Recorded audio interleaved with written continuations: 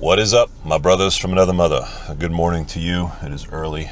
It is still kind of dark, and the sun will be in my face. I want to do this video today on what the red pill is because I get so many questions from people in the comments. What's a red pill? What's this blue pill? I don't understand. All right, I think it's worth dedicating a small conversation to this. We'll try to get it done in the next 10 minutes or so. But simply speaking, the origin of the red pill, which I'll describe in a minute, is from the, it's a classic scene from the movie The Matrix. I'm not going to embed the clip into the video because YouTube doesn't like that anymore, and I've had videos removed. So linked in the description below, I'll show it to you. But if you don't have that on, your mobile device, or you watch this on a TV, I'll briefly describe it. All it is was that scene where Morpheus and Neo were sitting in that room. It was very dramatic with, lightning and, thunder going off in the background. And he basically offers Neo two options. You take the blue pill, you go back to sleep, walking through your life. Everything is what it always was. And you don't notice a difference. You take the red pill and you go down the rabbit hole and you basically see how far it goes and what the truth really is. Again, just watch the link in the description below if you have this on a desktop or something you can click right now. So what does that mean to me and kind of everybody else out there, and how it's been adapted and been used? And there's been a lot of different labels, or sorry, the red pill's been slapped as a label in many different ways, I should state, actually. We saw this documentary that came out a few years ago by Cassie J called The Red Pill, which really isn't what the red pill is. We've seen it used by other groups as well, and it's not necessarily always being applied in its intention. I think the intention was the truth, and all that the red pill is really designed to do, and it's a metaphor. It's you take this, you kind of wake up and you see everything as it truly is. That's really all that it is. The thing that brings most men to my videos, to the red pill community, to the Red Man Group broadcasts that we're doing, to people that write in the manosphere as blogs, is usually some form of trauma. Something in a man's life is, a belief is completely shattered. And it can be anything from, I thought women were sugar and spice and all things nice, to we took our vows and said I do's until death do us part, and she still went and banged the pool boy. To other things outside of that.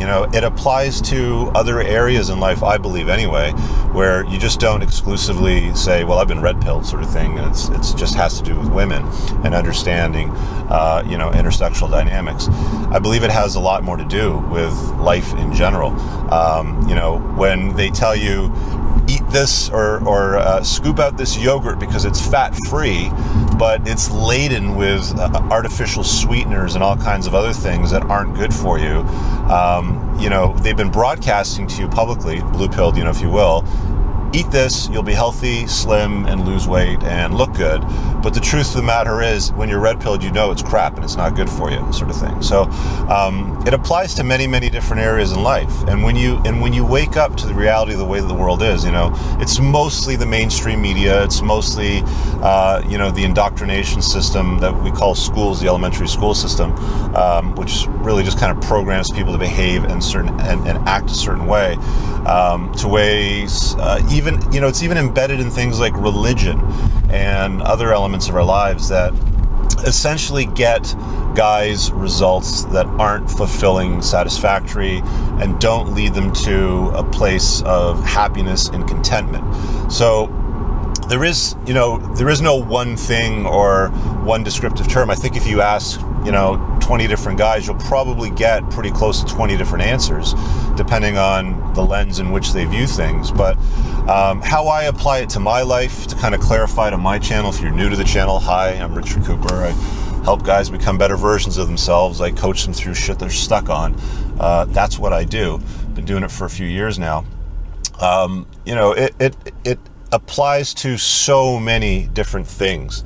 Money, the creation of wealth, business, entrepreneurship. I mean, once you understand things as they are, not as you've been told they should be, then that's when I truly think that you've become red-pilled. And even still, I still feel like an apprentice.